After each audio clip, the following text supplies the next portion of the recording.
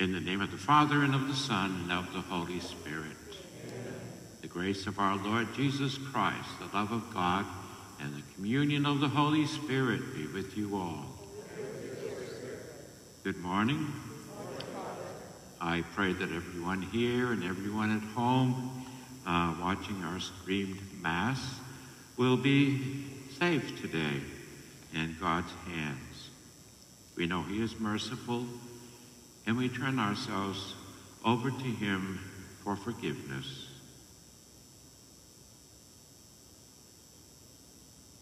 I confess to Almighty God and to you, my brothers and sisters, that I have greatly sinned in my thoughts and in my words, in what I've done and what I have failed to do, through my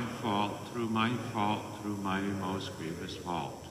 Therefore I ask the Blessed Mary, ever Virgin, all the angels and saints, and you, my brothers and sisters, to pray for me to the Lord our God. May Almighty God have mercy on us, forgive us our sins, and to bring us to life everlasting. Let us pray.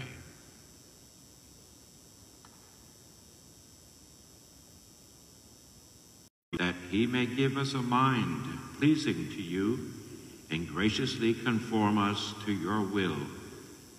Through our Lord Jesus Christ, your Son, who lives and reigns with you in the unity of the Holy Spirit, one God, forever and ever.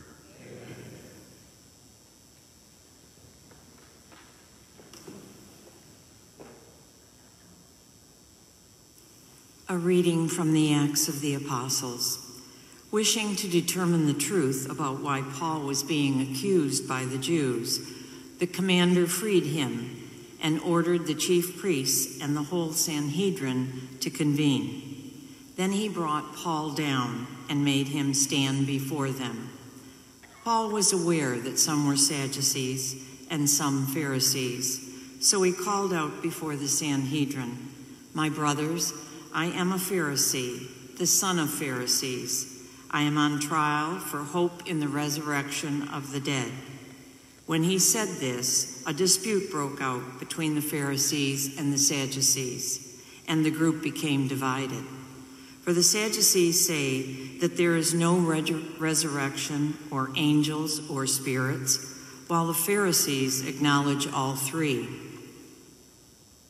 A great uproar occurred, and some scribes belonging to the Pharisee party stood up and sharply argued, "We find nothing wrong with this man. Suppose a spirit or an angel has spoken to him." The dispute was so serious that the commander, afraid that Paul would be torn to pieces by them, ordered his troops to go down and rescue Paul from their midst and take him into the compound.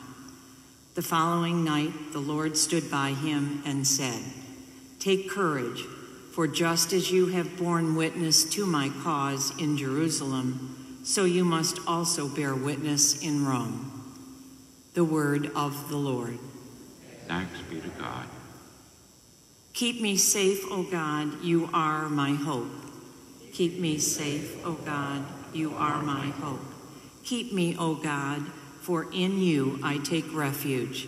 I say to the Lord, "My Lord are you." O Lord, my allotted portion and my cup, you it is who hold fast my lot. Keep me safe, O God, you are my hope. I bless the Lord who counsels me. Even in the night my heart exhorts me. I set the Lord ever before me. With him at my right hand, I shall not be disturbed. Keep me safe, O God, you are my hope. Therefore my heart is glad and my soul rejoices. My body too abides in confidence, because you will not abandon my soul to the netherworld, nor will you suffer your faithful one to undergo corruption. Keep me safe, O God, you are my hope. You will show me the path to life, fullness of joy in your presence, the delights at your right hand forever. Keep me safe, O God, you are my hope.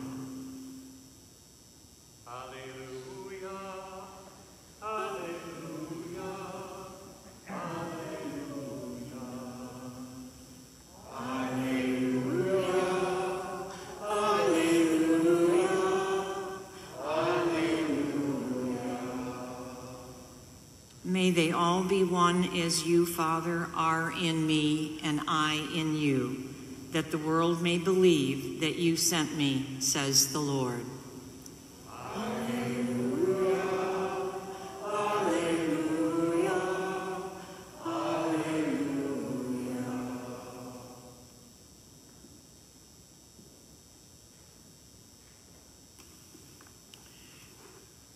The Lord be with you. A reading from the Holy Gospel according to John.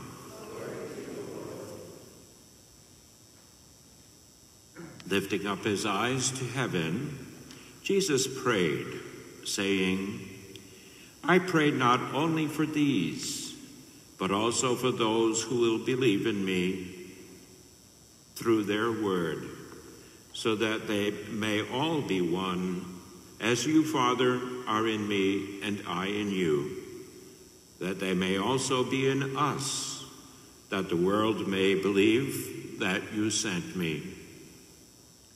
And I have given them the glory you gave me, so that they may be one as we are one, I in them and you in me, that they may be brought to perfection as one, that the world may know that you sent me, and that you loved them even as you loved me.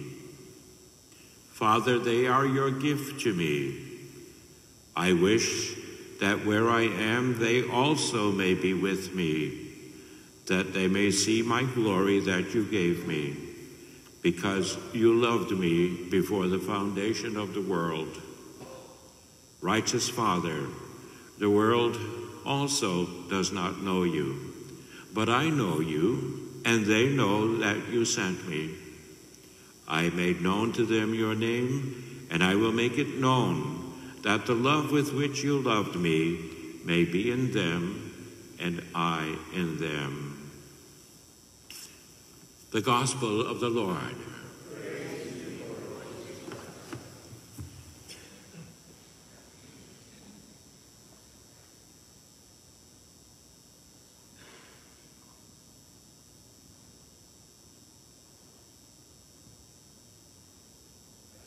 So, brothers, Jesus, in a very long prayer at the Last Supper, prayed for unity, prayed for oneness, prayed for wholeness. And we know that this is a work that has unended, that is not ended yet. It's a work that demands to be completed. Let's hope that it's a work in progress in our lives, and something that is not abandoned. This search for oneness, this effort to make us one. Yesterday I mentioned that we need to be more and more immersed in the Trinity, in the Father, Son, and Holy Spirit. As Jesus expressed today, their oneness, we will only be one with God and with one another if we are immersed, if we are one, if we find our unity, our oneness in God. As Jesus said, the world does not know this, does not know him. And we see that in all the divisions and all the separations in our world today. In our own lives, we are split. We find that split, that division, in the first reading today from the Acts of the Apostles, when Paul invokes that division, when he has the Sadducees and the Pharisees at each other. And because of that division and the violence that it was causing, those who believed in the resurrection and those that didn't believe in the resurrection, they did not find oneness in that particular belief. And so there was great division, and Paul was able to escape. And God himself, Jesus himself, told Paul, your work is not finished. Your testimony here, you're witnessing here in Jerusalem, okay. We're moving you to somewhere else. We're moving you to Rome. So do your work over there. Yes, achieving unity, achieving peace, achieving oneness is something that we sorely lack in our lives. Individuals, families, we call that dysfunction. There's so much dysfunction in our world today. And so we need to hear Jesus' prayer. We need to let it touch our lives so that, yes, we are one with Christ and in Christ. And only through love. Only through love. So eradicating sin and division and evil and all that spirit of selfishness and division. We've got to get away from that as a church, as a people of God. We have to get away from that saying, I, me. We have to start saying we. In all the oneness that we can find in that we are the people of God. We are the body of Christ. So that our prayer today, as we approach Pentecost, asking the Holy Spirit to really cleanse us of division and give us that spirit of oneness, of being together in Christ, which we will do at this table.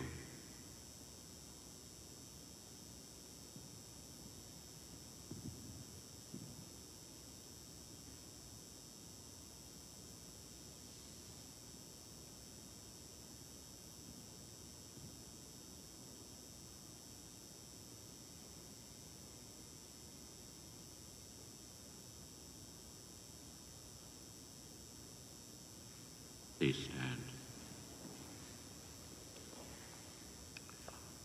We turn with confidence to the Father to beg, to petition Him for our needs. For unity in the church, in religious communities, parish families, and for return to full unity for all of us who are brothers and sisters in Christ, let us pray to the Lord. Lord, hear our prayer. For those who are prisoners because of their faith, as was St. Paul long ago, that those in authority will treat them with justice, let us pray to the Lord. Lord, hear our prayer. That many may choose the Lord as their allotted portion and their cup, that they may know the counsel of the Holy Spirit as they set the Lord before them as their one love. Let us pray to the Lord. Lord, hear our prayer.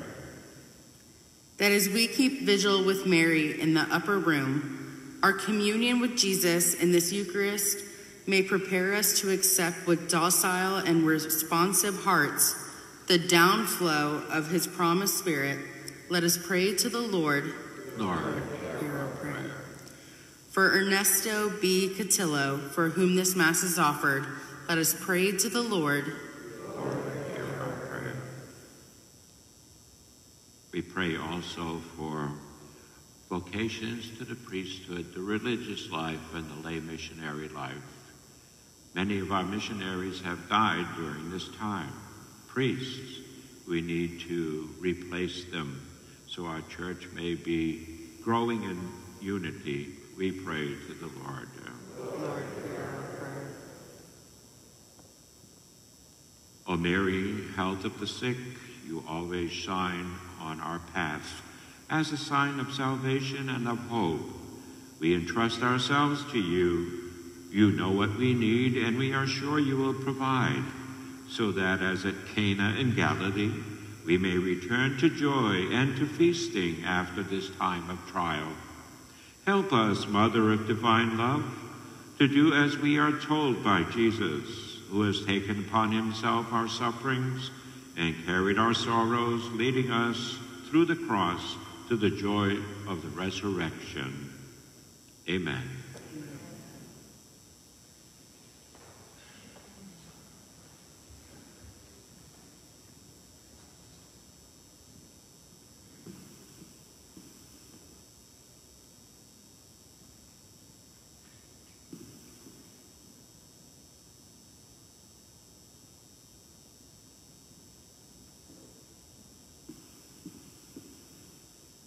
Blessed are you, Lord, God of all creation, for through your goodness we have this bread to offer, which earth has given and human hands have made.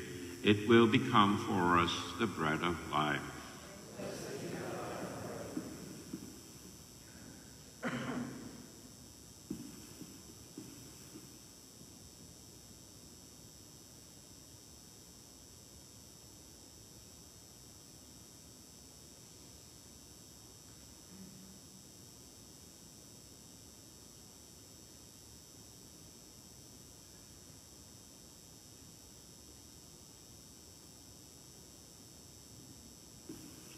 Blessed are you, Lord, God of all creation, for through your goodness we have this wine to offer, fruit of the vine and work of human hands. It will become our spiritual drink.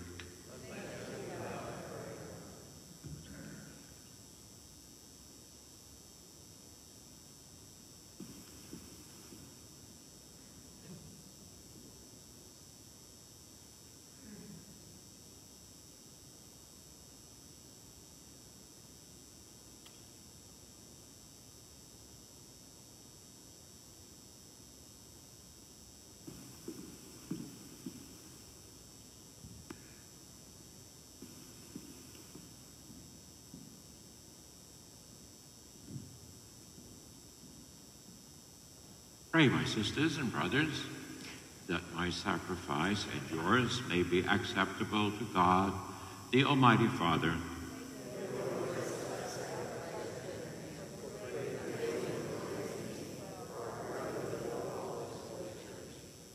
Graciously sanctify these gifts, O Lord, we pray, and accepting the oblation of this spiritual sacrifice, make of us an eternal offering to you through Christ our Lord. Amen. The Lord be with you. Lift up your hearts. Let us give thanks to the Lord our God. It is truly right and just, our duty and our salvation, always and everywhere, to give you thanks, Lord, Holy Father, Almighty and eternal God, through Christ our Lord. For after his resurrection, he plainly appeared to all his disciples and was taken up to heaven in their sight, that he might make us sharers in his divinity. Therefore, overcome with paschal joy, every land, every people exults in your praise, and even the heavenly powers with the angelic hosts sing together the unending hymn of your glory as they acclaim, Holy, holy, holy Lord God of hosts. Heaven and earth are full of your glory. Hosanna in the highest. Blessed is he who comes in the name of the Lord. Hosanna in the highest.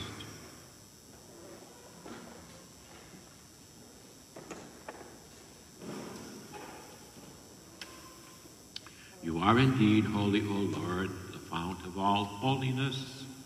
Make holy, therefore, these gifts, we pray, by sending down your Spirit upon them like the dewfall, so that they may become for us the body and blood of our Lord Jesus Christ. At the time he was betrayed and entered willingly into his passion, he took bread, and giving thanks, broke it and gave it to you, saying, Take this, all of you, and eat of it, for this is my body, which will be given up for you.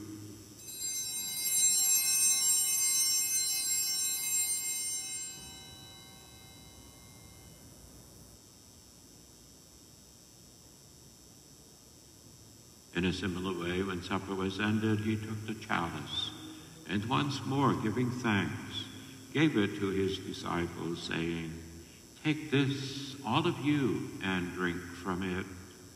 For this is the chalice of my blood, the blood of the new and eternal covenant, which will be poured out for you and for many for the forgiveness of sins. Do this in memory of me.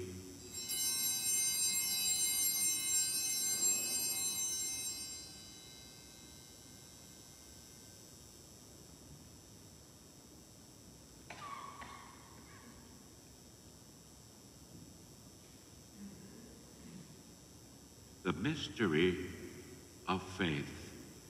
We proclaim your death, O Lord, and profess your resurrection until you come again. Therefore, as we celebrate the memorial of his death and resurrection, we offer you, Lord, the bread of life and the chalice of salvation, giving thanks that you have held us worthy to be in your presence and minister to you. Humbly we pray that partaking of the body and blood of Christ, we may be gathered into one by your Holy Spirit. Remember, Lord, your church spread throughout the world, and bring her to the fullness of charity, together with Francis, our Pope, John, our Bishop, and all the clergy. Remember also our brothers and sisters who have fallen asleep in the hope of the resurrection, and all who have died in your mercy. Welcome them into the light of your face. Have mercy on us all, we pray, that, with the Blessed Virgin Mary, Mother of God, Blessed Joseph, her spouse, with the blessed apostles, and all the saints who have pleased you throughout the ages, be made merit to be co-heirs to eternal life, and may praise and glorify you through your Son, Jesus Christ.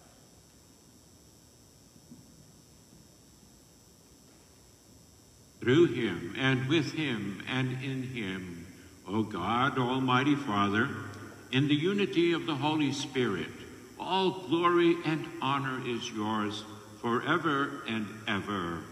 Amen.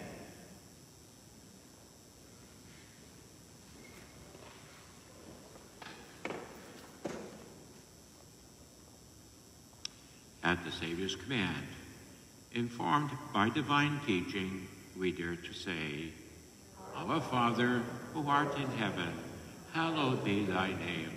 Thy kingdom come, thy will be done, on earth as it is in heaven.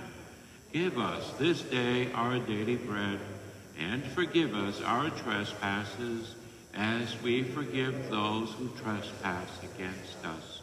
And lead us not into temptation, but deliver us from evil. Deliver us, Lord, we pray, from every evil.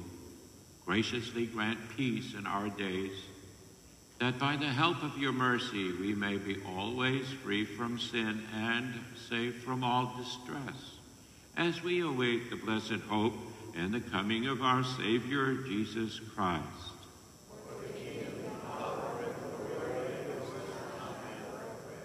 Lord Jesus Christ, who said to your apostles, Peace I leave you, my peace I give you, look not on our sins, but on the faith of your church, and graciously grant her peace and unity in accordance with your will, who live and reign forever and ever. Amen. The peace of the Lord Jesus be always with you. And with your spirit. Offer one another a sign of this peace.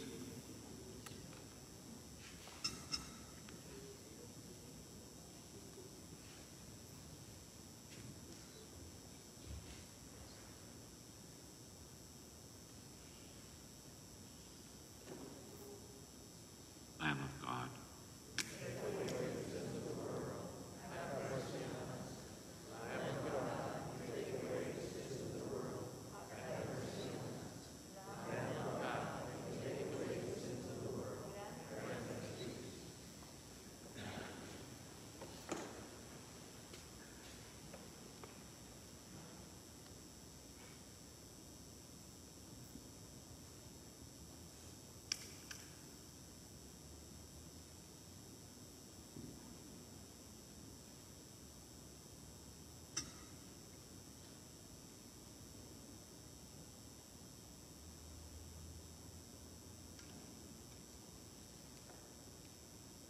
Behold the Lamb of God, behold him who takes away the sins of the world.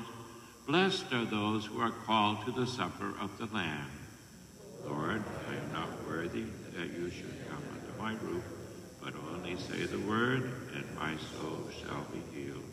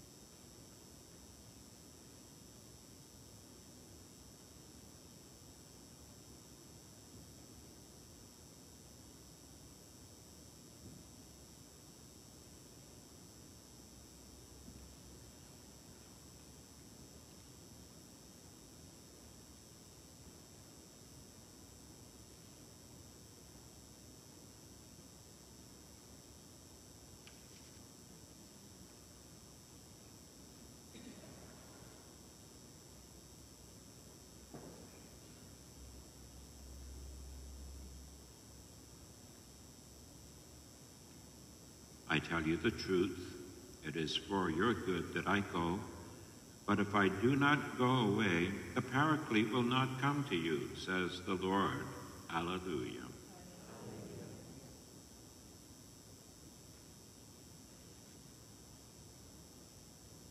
Let us pray.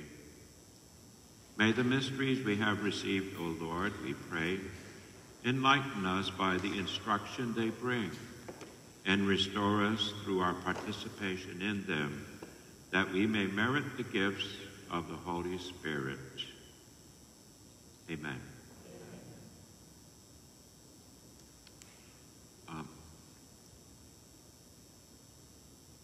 Just a couple of announcements. Father Roland will be recording a message for the parish sometime today, so you can find it on our website. Also, beginning this morning, after you receive communion on your way out, you are allowed to circle back to any seat for a few minutes of Thanksgiving prayer. Also, please be aware there are masses will be in vivo, in person this weekend, our regular schedule of masses, but only the 10 a.m. and the new mass will be live streamed. Only those two.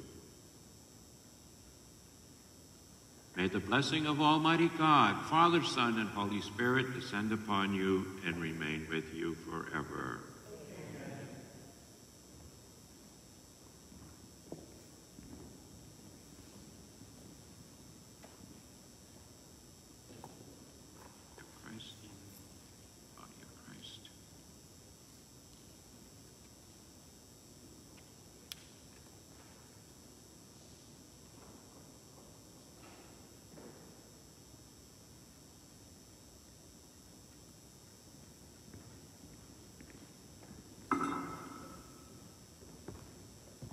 Let us go in peace.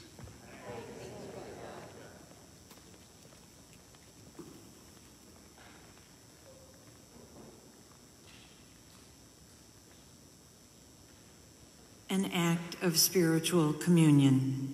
My Jesus, I believe that you are present in the most holy sacrament of the altar. I love you above all things, and I desire to receive you into my soul. Since I cannot at this moment receive you sacramentally, come at least spiritually into my heart. I embrace you as if you were already there and unite myself wholly to you. Never permit me to be separated from you. Amen. Amen.